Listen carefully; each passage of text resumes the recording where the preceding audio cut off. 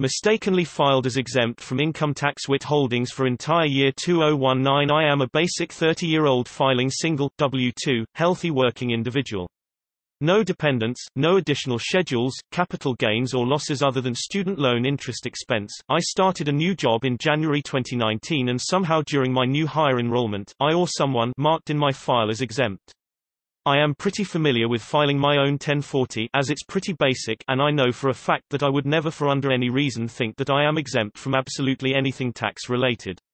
Nobody in my new job's HR department reached out to confirm whether this exemption was correct or not with me personally.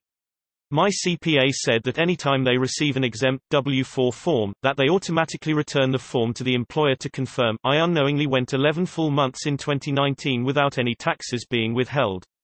Of course my paycheck was more than before, but I also got a better, higher salary job, so I never thought about the difference being from not paying taxes.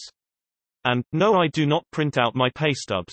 It's all through Paycom and it clearly shows you your gross pay and a $XXX amount in deductions, withholdings. Clicker is, you have to click the drop-down menu to actually see the entire breakdown.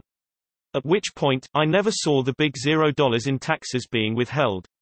I know the taxes have to be paid one way or another, but I don't feel like I should be entirely responsible for a $5,000 $6,000 tax liability for a HR clerical error. Even if I did actually input it incorrectly the first time, is there a way to check with the IRS to see if they indeed receive my file as exempt and if they did actually return it to my employer? I'm just wondering if either HR forgot to follow up with me or even if the IRS does actually cull these exempt requests in the first place.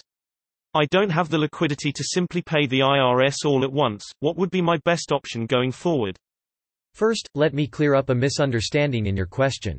Is there a way to check with the IRS to see if they indeed receive my file as exempt and if they did actually return it to my employer?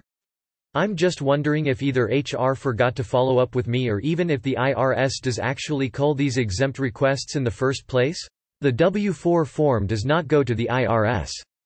The information you put on your W-4 is used by your company's payroll department to figure out how much tax they need to withhold from your check. When your CPA said that when they receive an exempt W-4 form, that they automatically return the form to the employer to confirm. I believe that he was talking about the fact that for those companies where he handles the payroll, he flags the ones marked exempt for review. The IRS never gets notified when an employee marks exempt.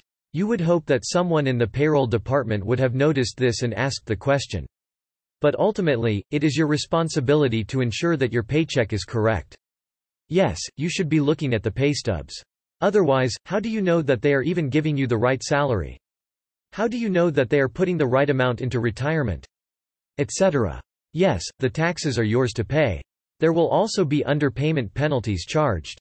Now, if you can prove that you filled out the W-4 form correctly and that taxes were not withheld due to some sort of clerical error, you might be able to talk your employer into reimbursing you for the penalties. But ultimately taxes are your responsibility, and this error should have been caught by you after the first paycheck. If you don't have the cash on hand for your large tax bill, you can set up a payment plan with the IRS.